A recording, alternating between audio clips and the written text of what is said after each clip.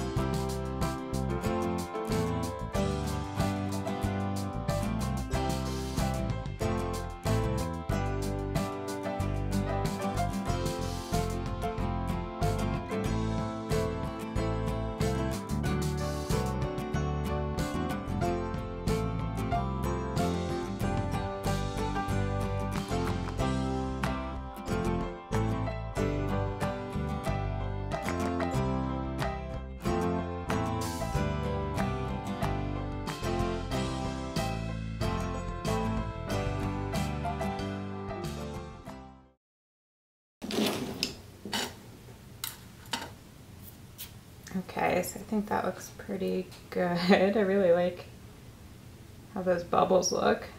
I think that was a good decision. Okay, so let me line this back up, and then I'm going to go ahead and with the lines between, I'm just going to use some black stringers, cut those down pretty small. My guidelines are a little bit wavy. That's just the tool I was using in Adobe Illustrator. I didn't bother to make them straight because I knew that the stringers I would be using would be straight enough.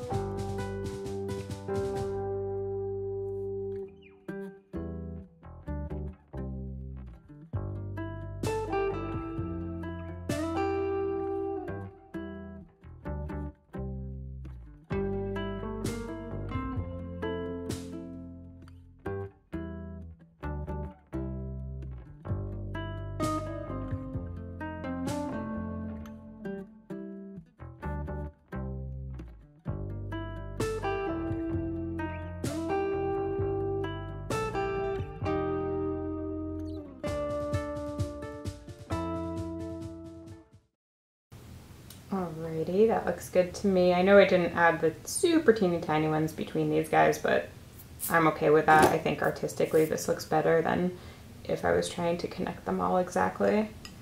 So we're gonna move on to the scorpion part now. I'm just gonna sweep up this area so I don't keep cutting myself.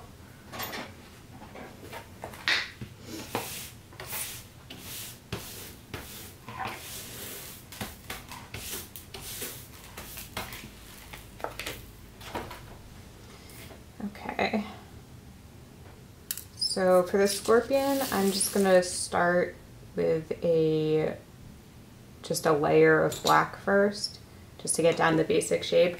And then I think I'm gonna just add some dichro details on top, maybe. So let's see how that goes.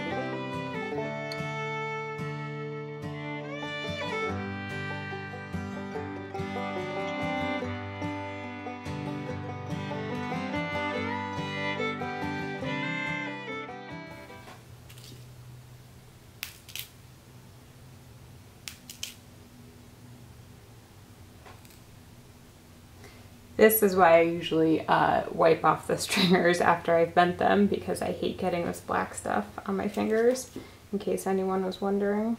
I know I've been asked that before in previous videos.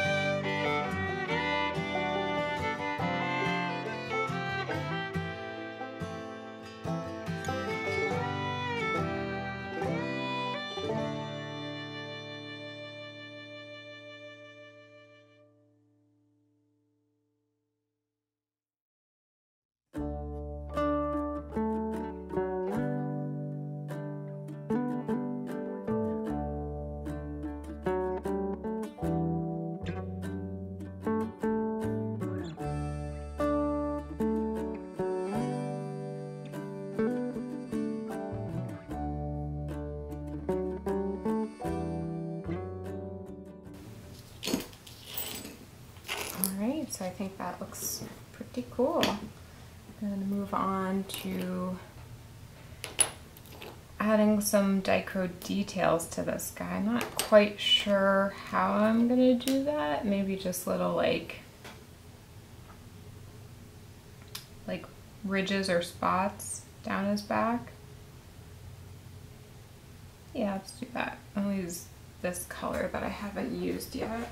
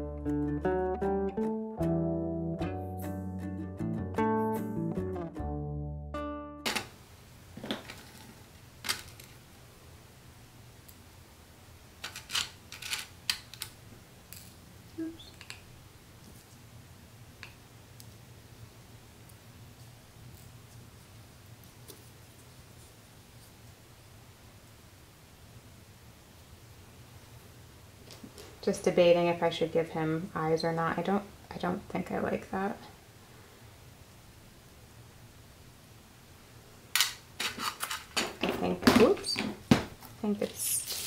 I think it's done. I think sometimes it's easy to try and add more and more and more, but I am pleased with that. I think that looks really pretty cool. Let me zoom in a little bit. So as always, I will be back tomorrow and show you guys this project after it's been fired. So I'll see you then. Bye. Hi guys, welcome back. It's the next day. I have my finished fired project here. Let me zoom in so we can see some more of these details. I really enjoy how this turned out. I think the Dichro is really effective. I love the way it sparkles. I mean, everybody loves sparkly dichro. I do think sometimes I don't like it when it's just a big square of dichro in the middle of a piece for kind of no reason. I much prefer to make smaller little detailed bits just to add a little bit of sparkle. That's how I like to use dichro. Overall, really happy with this. So thank you to my husband David for giving me this great idea. And then also my mom had the idea when I told her I was making this. She said, oh no, every other month you can also do the zodiac sign. So let me know if that's something you guys would want to see. Each month I can do, you know, next month I could do Sagittarius, then Capricorn in January. Other than that, if you liked this project and would like to see more, feel free to subscribe to my channel. I do put out a new video every Friday. And happy either early or belated birthday to all of my other fellow Scorpios out there. I'll see you guys next week. Bye!